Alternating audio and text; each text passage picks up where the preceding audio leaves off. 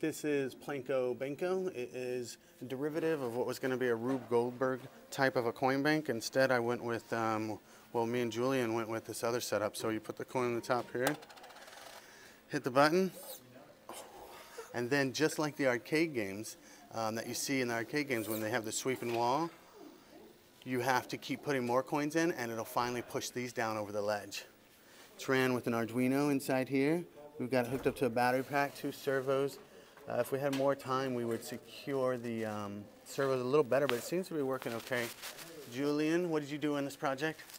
Majority of the programming had a big problem with the for loops and stuff like that, and the servo motors, but we were able to figure it out. Did some soldering, and yeah. So you were responsible for both the programming and the soldering aspect? Yes. Very good.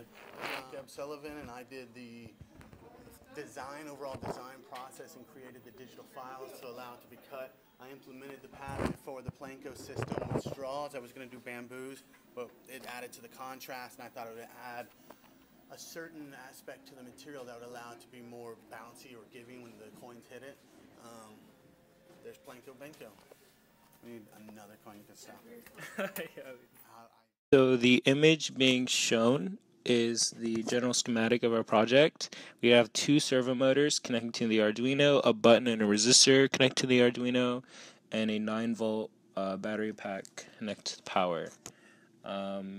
This is it's a generally simple layout, and it was really easy to code it. So for the code, I had to get 2 servo objects within the same for loop in order for them to trigger at the same time, and I was able to do that with the help of Professor Leahy.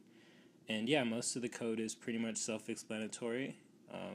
And yeah, we had a little bit of rough patches throughout the project, but in the end we were able to complete it.